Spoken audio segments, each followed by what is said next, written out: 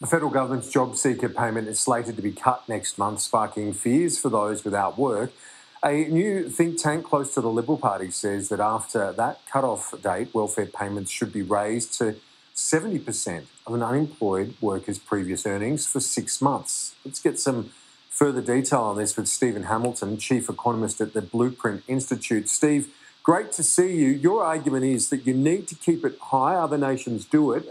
An unemployment insurance to basically help deal with the income shock felt by unemployment. Talk us through it. Yeah, Kieran, thanks.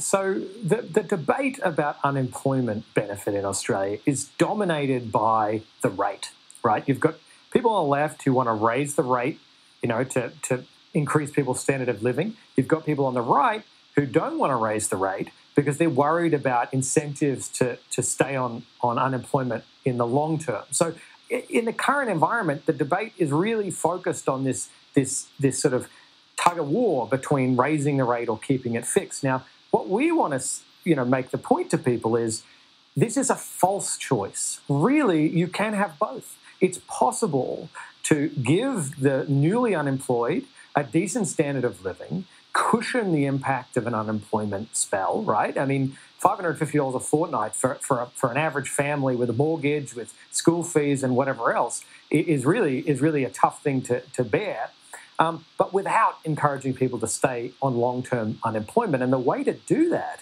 is to provide the support for a limited time. So give more generous support, but stop that more generous support after 6 months to give people a chance to find the right job for them and support them in the meantime.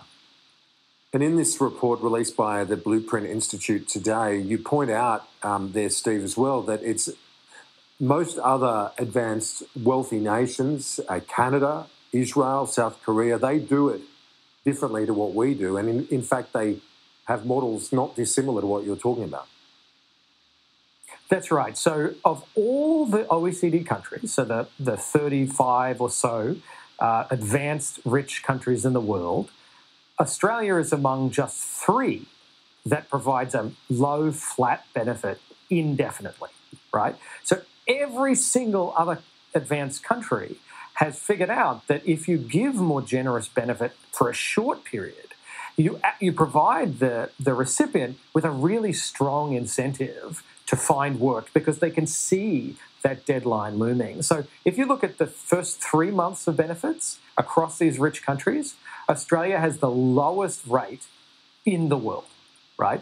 And in fact, in the 3-year period, for someone who's been on unemployment for a 3-year period, our rate is kind of in the middle of the pack. So, we've really recognized that boosting that short-term benefit for, say, the first 6 months, will bring us in line with what other countries do and will give workers, true insurance to help them weather an unexpected income shock. Steven Hamilton, Chief Economist at the Blueprint Institute, thanks for that. Very interesting insight and proposal, this unemployment insurance. Talk to you soon.